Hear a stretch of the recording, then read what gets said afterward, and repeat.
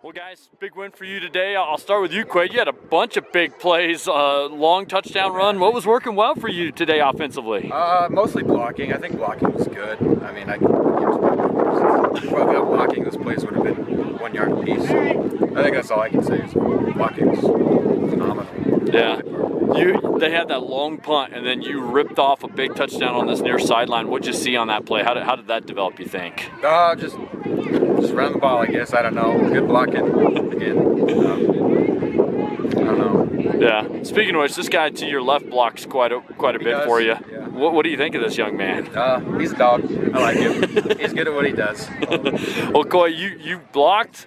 You ran the ball a little bit. You caught a couple touchdown passes. A big day for you. Yeah, no, it was great. Everyone played great today. Proud of everyone. Everyone come out, stepped up, did their assignments, and that's what led to the victory.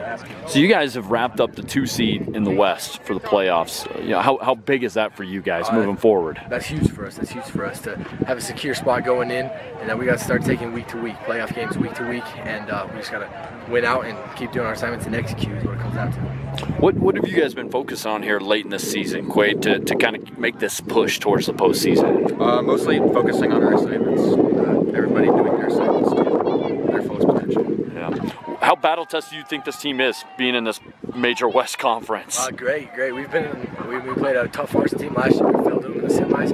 We got a little chip on our shoulder coming back. I hope that's propelling everybody. But we played a lot of great teams this season too, and that's great playing in the West Conference, getting those games early. You know, so when we get to the playoffs, we have that battle testedness, like you said. And no, it's great. It's great. It's a great feeling. It's great going in to have that experience in these tight games like this. All right, guys. Well, best of luck to you in the playoffs. Thank you. Appreciate it.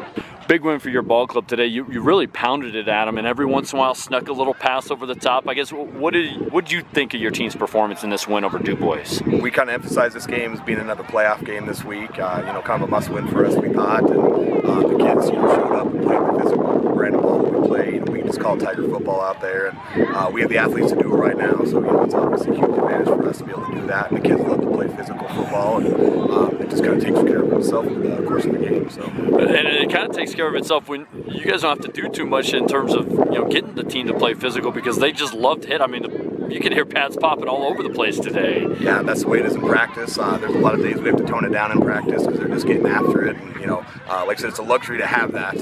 Not every team gets that advantage, and right now we have it. You've got some special guys on your side of the ball. How do you feel you utilize them, and how that's developed as the season's gone along? Yeah, we had a really good summer. We got to go to a Shattering team camp and kind of learn some of our strengths and weaknesses there, and kind of work on that the rest of the summer. And we have some, like you said, some really special athletes out there, and we hope that we cater to a lot of their talents as much as possible. And once again, we can switch our offense up if we need to. But right now, with the power football working, that's just kind of what we're geared towards, just that physical brand of football. So you've wrapped up the 2 seed in the playoffs. So next week, obviously means something to you, but maybe takes a little pressure off at the same time. Yeah, it does, and we don't want to go into it as a letdown week. I mean, it's still a game we want to go in there and win. You don't want to drive 6 hours up to Burlington and not try to get a win up there. They've had some tough games as well this year, but they're still a good football player. They have a lot of good athletes out there, and they seem like they're pretty deep too. So we'll still have our hands full next week, and we look forward to the trip up there. What do you think you can potentially do as you maybe don't look past Burlington, but think about the playoffs down the road, Kegan? Yeah, some of our goals this year, we're really hoping to host a playoff game. Looks like that should probably happen this year. So that's kind of the big first step. And after that, we're hoping the sky's the limit. But we just got to take it week by week and game by game, and try to stay humble and focus on our goal for that week. Thanks for your time today. Thank you.